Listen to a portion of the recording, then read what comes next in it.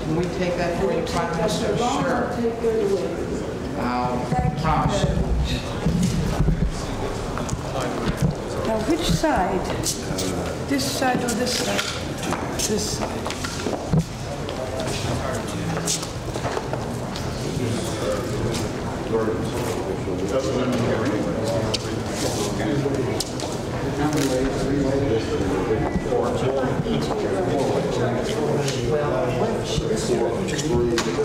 Is that appropriate?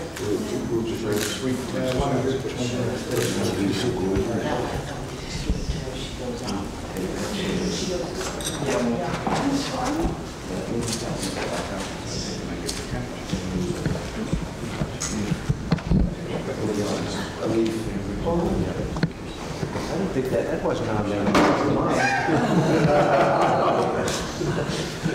It's make believe.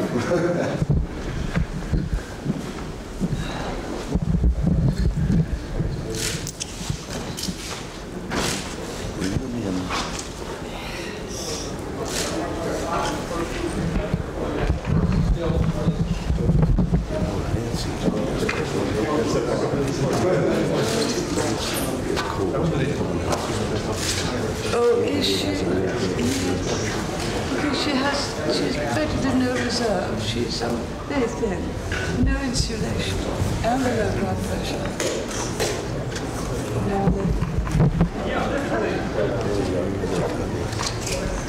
But you will be doing this quite a lot between now and mid-January, because everyone will want to come and pay great tribute to you, and quite right. This is the final stage. Well, yes, indeed. It is lovely. It is very lovely. But that is one will never forget it.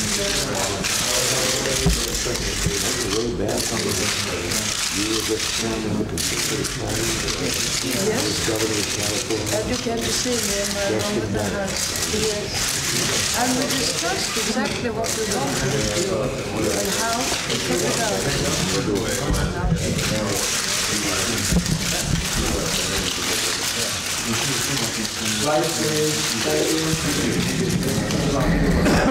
Was that noisy?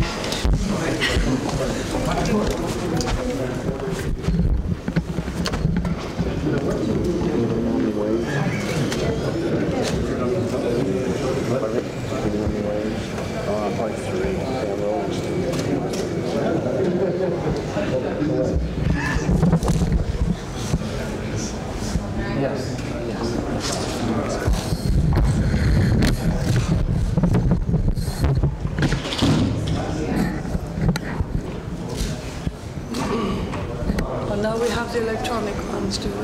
Yes. Yes. Yes. 3 waves. 3 more. 3 waves. 3 more? Yes. No, Total of 4. Total of 4. this is second. Yeah. And 2 more after this. Mr. President, any thoughts about your last meeting with Prime Minister Thatcher as president? Well, yes, sad thoughts that this will be the last time that we shall meet in this capacity. Madam Prime Minister, do you expect the Bush administration to be substantially different from the Reagan administration? Well, first, my thoughts are sad. And I thought the ceremony this morning was most impressive. And I shall always remember it. And so this morning we'll be looking back and seeing what a different world it was when we both began in the early 1980s. But because it's in the nature of both of us, we shall also be looking forward. Because although I may not see the President in this capacity again, I'm sure I shall see and talk with him many more times. Do you expect a big difference with the Bush administration? Each and every person has their own style in politics. And people who share the same beliefs will put the stamp of their own style on putting those particular beliefs into action. President Reagan has a unique style, which the world has come to know and love. George Bush, too, will have his own style.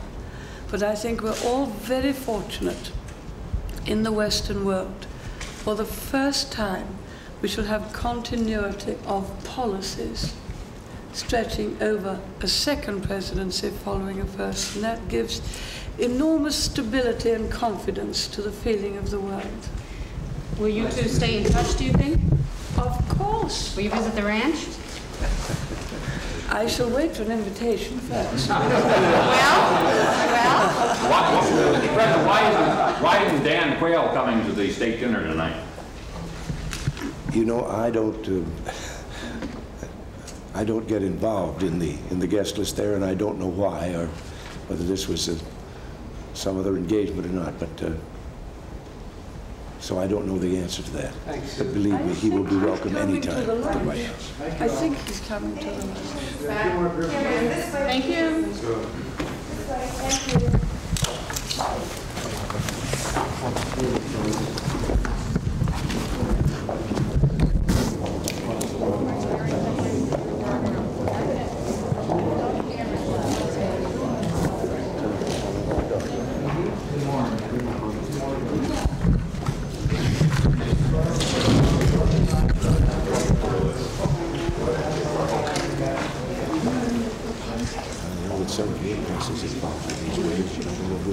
I think our press is the last wave. I don't see many people I recognize in this wave.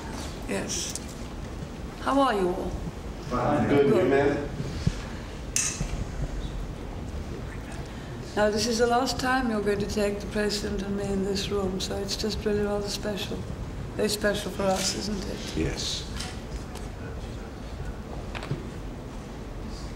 You were just recalling, I think the first time that we were actually photographed together as being interested in politics was when the President came to see me when he was Governor of California and I was Leader of the Opposition. So he came to see me in the House of Commons in my room as Leader of the Opposition, and we talked then about what we wanted to achieve and how we were going to do it. And that was, what, 1977 or something like that? Something yes. like that. So we've come quite a long way and done quite a lot together. Lights, please. Thank you.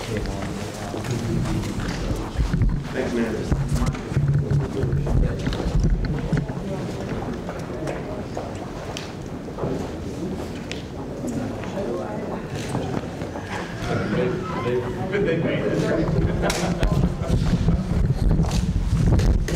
No, I don't think you'd see very much difference.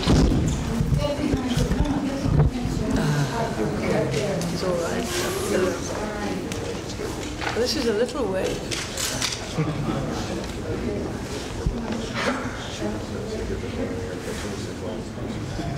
Did you all get good pictures of the ceremony? We did. They were lovely, wasn't it? Absolutely beautiful.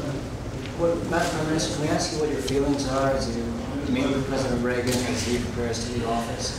But they're mixed, obviously. I'm so pleased to see him and have the chance of thanking him for everything he's done for freedom in the world. But of course I'm sad that I'll not sit in this position with him sitting in that chair again. Because we knew one another before the President was the President and before I was the Prime Minister. And we had the same political dreams and the same ways of achieving them. And we're both just recalling a moment ago that I remember the time when Governor Reagan came to see me in my room in the House of Commons when I was Leader of the Opposition. So there are lots of times to recall. But I think the nicest thing of all, it's a very different world now, and a very much better one, and a very much more hopeful one than it was then. You, Mr. President? Yes, and the things she says about the state of the world, she has played a major role in bringing those things about and these improvements. And I think when you stop to think today that the unity we have and with the other allies in NATO, I don't think very much of the world can remember when more than 4 decades of peace have followed as a result of that. That was staunch and consistent leadership The President staked out the ground on which he wished to fight. He stood on that ground, and he fought, and he won. High space. Thank you very much. Just wait till the left. And you're